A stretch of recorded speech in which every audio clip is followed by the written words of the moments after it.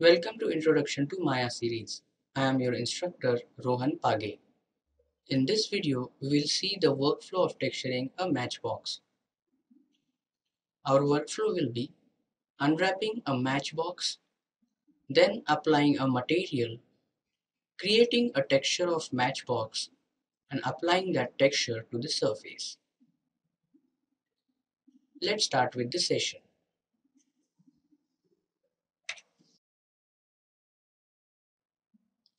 To create a matchbox texture, first we will have to create the basic shape of matchbox, which we can create with the help of polygon cube. We'll go to polygon shelf. There we have a cube surface.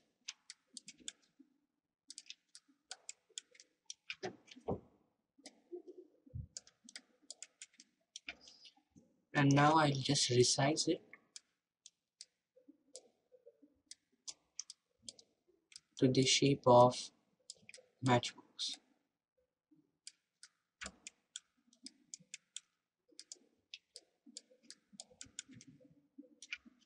Now, after creating the basic shape of matchbox, we will have to unwrap it. And we will have to unwrap it to create the 2D coordinates of this 3D surface. And those 2D coordinates are called as U and V. This UV coordinate will allow me to project a two-dimensional texture on a 3D surface. So to do so, first of all, I'll go to panels, layouts, two pans stacked. It will create two viewports, and the bottom viewport I would like to change it to UV texture editor. So I'll go to panel, and choose UV texture editor. So it will show me, or it will display the unwrapped UV coordinates of this 3D surface. Right now it will show me a default UV of the surface, and to create a coordinates, 2D coordinates, either you can apply a planar mapping or you can apply automatic mapping on this surface. So automatic mapping will determine the specific angle or the axis from where you can project a texture on this surface properly. I'll just select the surface, go to UV and choose automatic mapping. So you can see that all the faces, 6 faces of the matchbox got proper projection from their respective axis. So I'll just go to object mode now. I'll select it, press space bar. You can see the UVs of the matchbox, which are right now got placed in 0 to 1 U and V coordinate in this UV editor. But basically, the shape of UVs do not match with the shape of surface, because my surface shape is not square, whereas my UVs are got unwrapped in a square shape. So how to get the proper shape? What you can do is, first of all, we'll just isolate them separately, and later on we will lay out it. I'll just select one UV, right click, select shell, press G to repeat the shell command.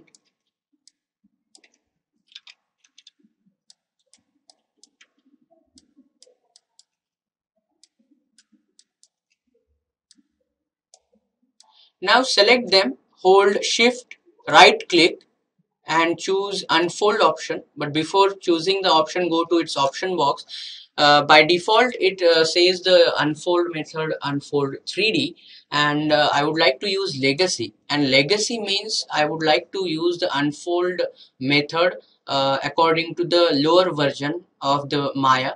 As the unfold 3D is the new method which has got introduced in Maya 2016. But I want to use the unfold method of earlier versions of Maya, that is Maya 15, 14, and apply. So it will bring down the UVs to their respective position, and you can see how it got placed. The shape of the square got changed according to the surface shape. Right, so now select it, shift right click unfold, select, shift right click unfold, press G to repeat, press G to repeat. Right, now you can see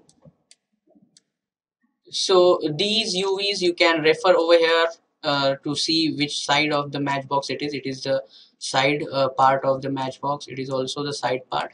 I'll rotate it because as you can see this is vertical, and whereas the other side is horizontal. You can just rotate it with the help of these two tools, anti-clockwise and clockwise. I'll rotate it anti-clockwise like this, and now it is vertical.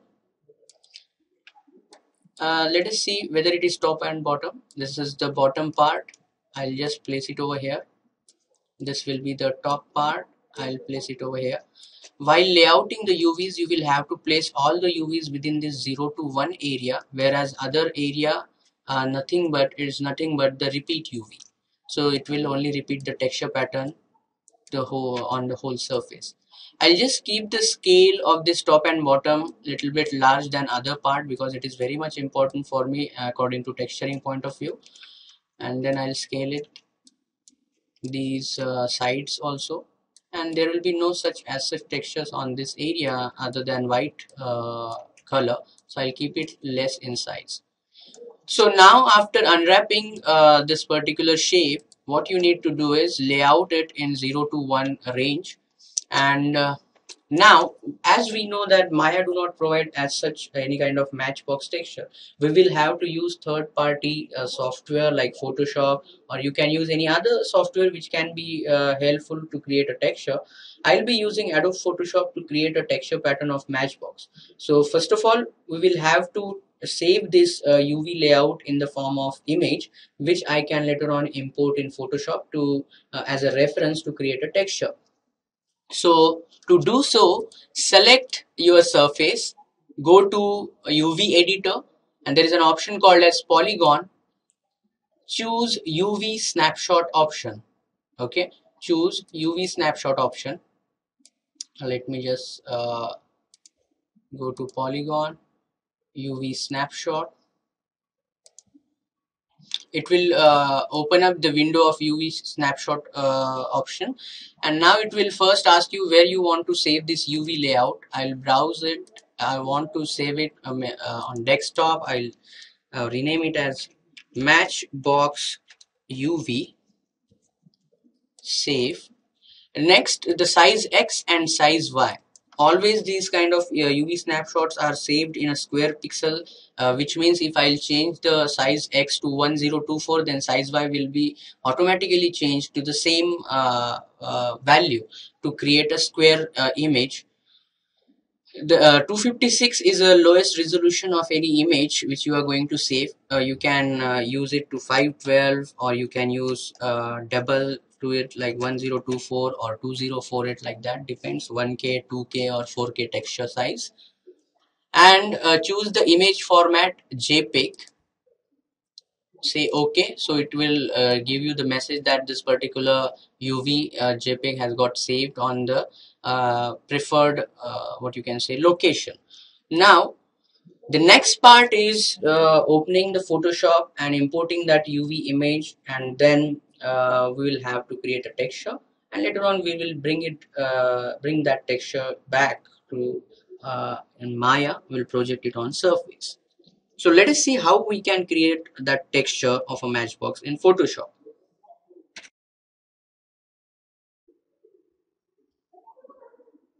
Now we will have to open that particular image. Go to File, Open.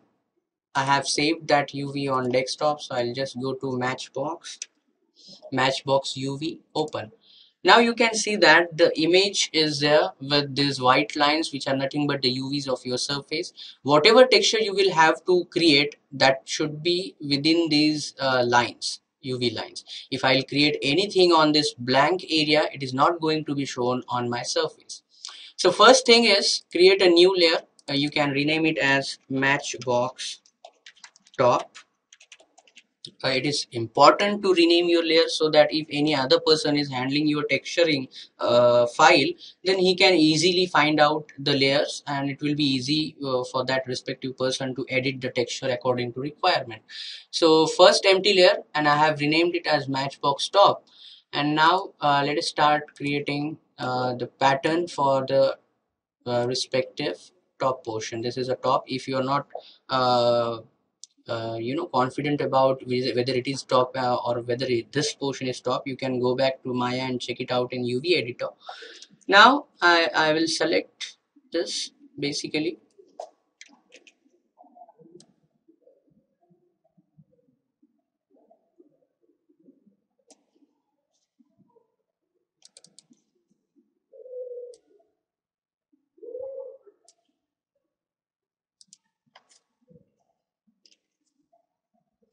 I'm using this white color, and now I'll just reduce the field opacity so that I'll be able to see UV margin. Now zoom in.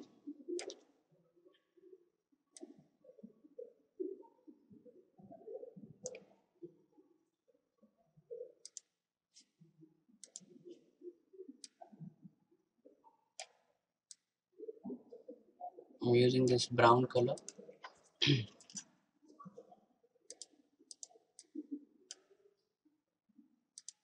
You can use little bit dark red, brown.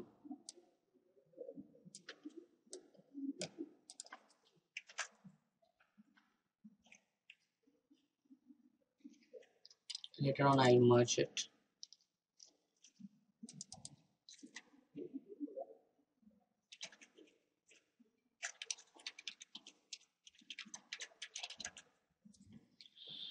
Next I'll just create a new layer. I want to create some horizontal lines over here, so I'll just rename it like horizontal lines.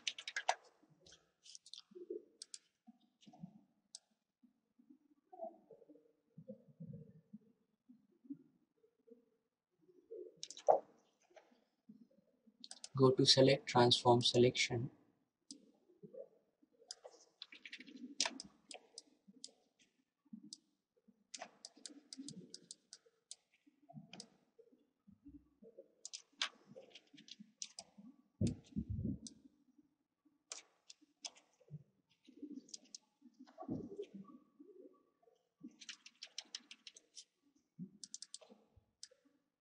I'll use little bit light yellow color.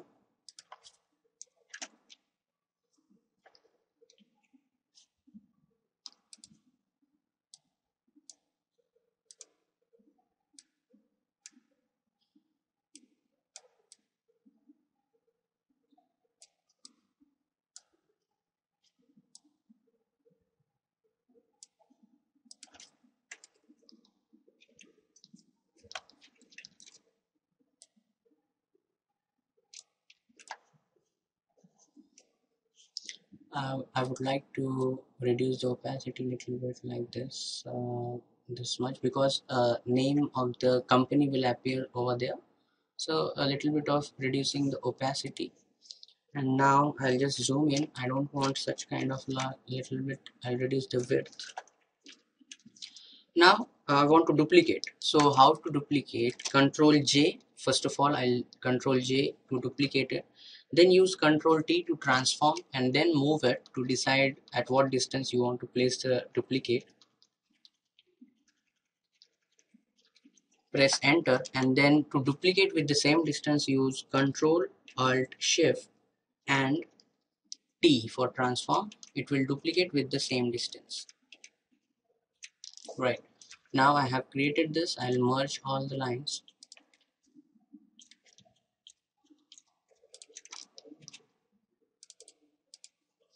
Horizontal lines. Right. Now I will have to use a name on this particular.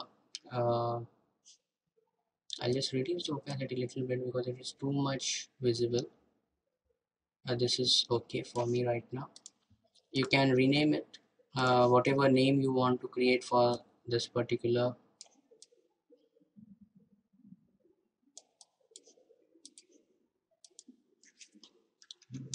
home lights.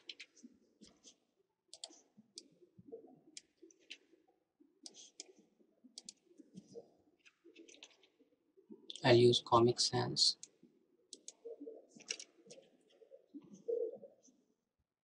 Use bold one, or else try something else. You can have anything bold which is Yes, this is good. Arial rounded.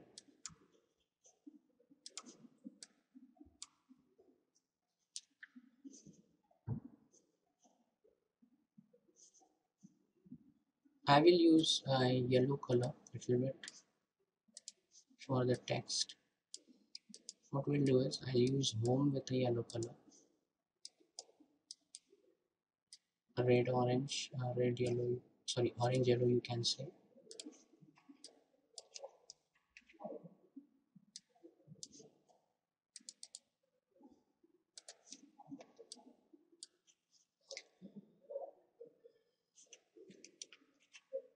I'll just cut the lights and I'll paste it again as a separate text layer. I want some strokes on this particular line, a text. Double click over here. I want to apply a layer style of a stroke.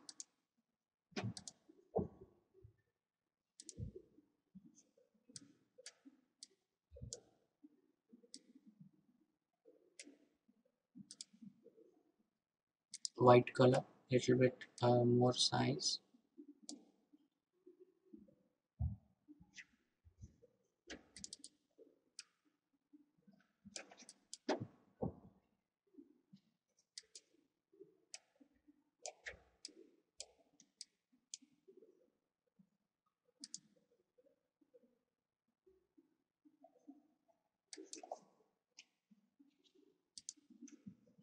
Okay, what I'll do is I want to separate this layer style as a separate layer. I'll right click over here and I'll say create layer. Now I have the separate layer of a stroke. I'll double click on that line stroke. I will apply another stroke of you can say yellow color.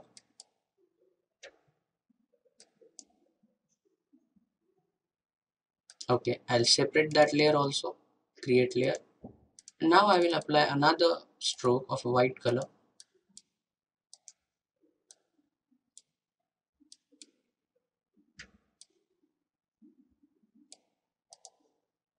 Let me just,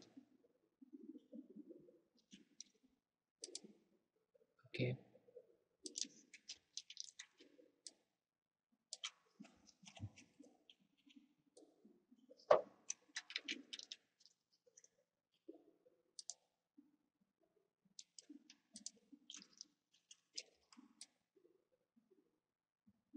I'll keep it like this, home lights.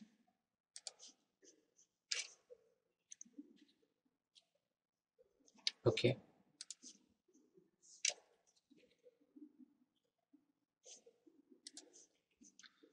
You can apply the same thing for home also. I'll double click over here, stroke.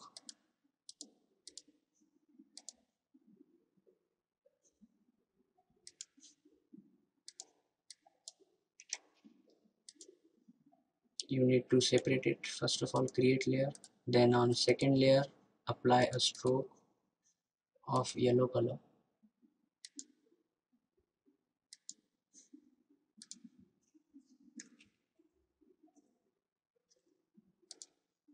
Separate that stroke into a new layer. Okay.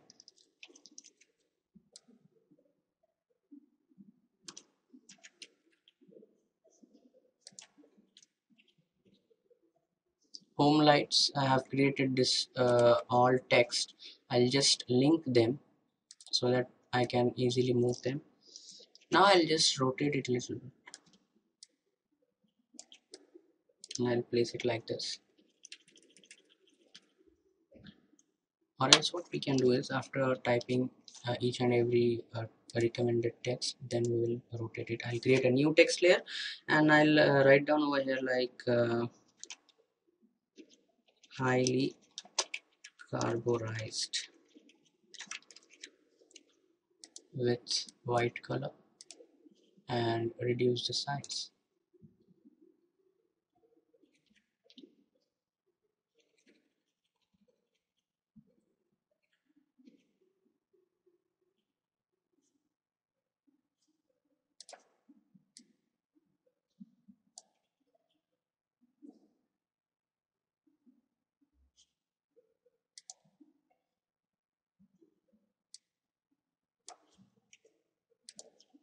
I'm creating one shape with the help of rectangle. Make sure that it is a path. Create it. I'll just use transform. I'll rotate it 90 degrees. Sorry, rotate it like this.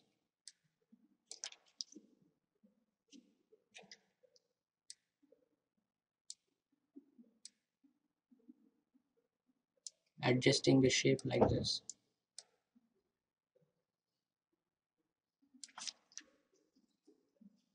Press enter and then press Ctrl enter to convert this into a selection, and create a new layer named as logo.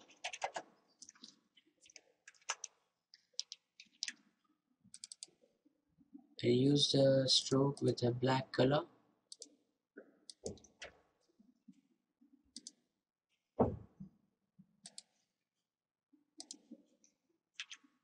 Write down the text inside it, WIMCO Vimco.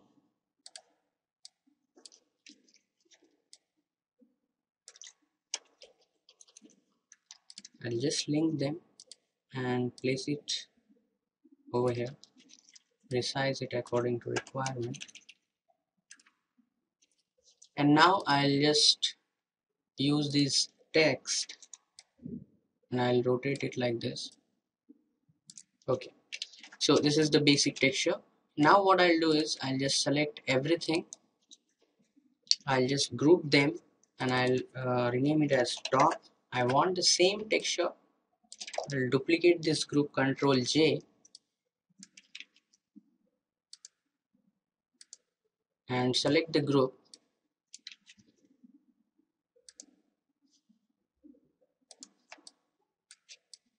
Move it down just little bit opacity so that you can place it properly.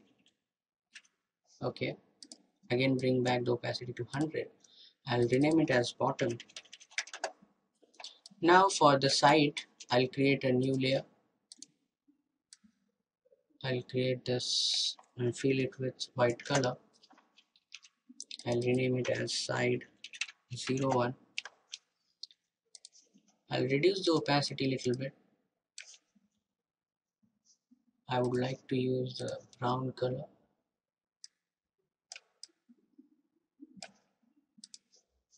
With a new layer, and brush setting should be a sharp brush. Just check it out. Okay.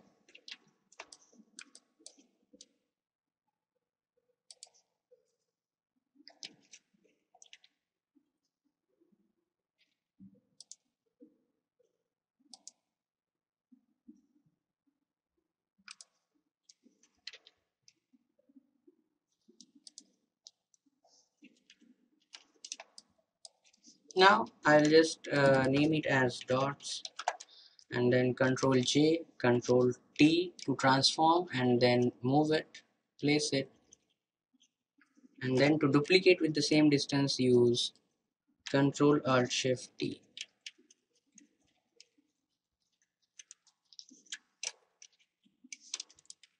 Just select all the dots, move them properly.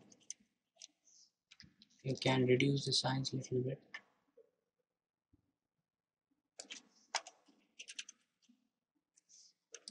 I'll bring back the opacity of white color and I'll just rename it as dots.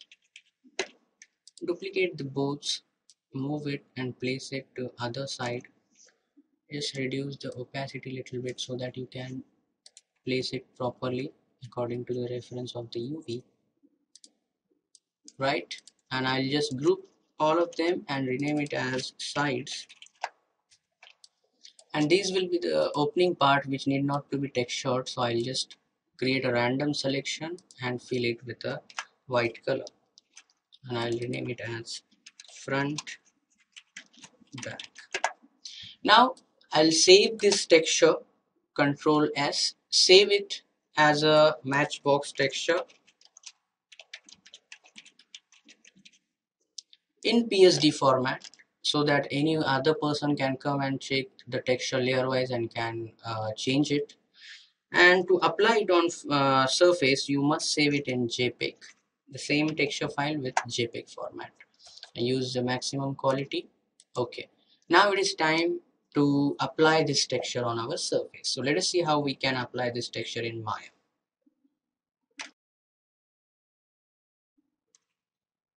To apply the texture in Maya, first select your surface, right click, assign new material. I will apply, you can apply the fog because it will have a little bit of specularity. If you don't want any specularity on that surface, you can apply Lambert.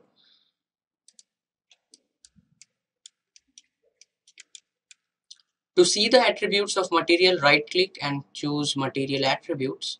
It will take you to the newly assigned material, rename it as Matchbox. To apply the image on this surface, you should go to the mapping button in front of color, and we want to import a bitmap image of our texture, so that you should use 2D texture file node. So it will help you to import file of a texture on surface. Click on file, then there will be a folder option where you can browse your texture. Go to desktop, Matchbox. This is the JPEG image, and I'll just say open. Now I'm not able to see the texture in viewport, so press 6 on your keyboard to display the texture. Now you can see this is how the texture got placed properly to the respective sides as we have unwrapped it in a automatic mapping, and later on we have taken the snapshot, and we have created the texture in Photoshop, which we have saved in JPEG and applied on this Matchbox. So this is how you can create a texture for Matchbox. Now let us see what we have learned in this video. What we learned in this video: we have seen how to use automatic mapping with the help of Matchbox example, where we have created a texture in Photoshop and then we have applied it on surface. For any further query, you can follow me on Facebook, or you can write me an email on rohan.pageanimator@gmail.com. Thank you.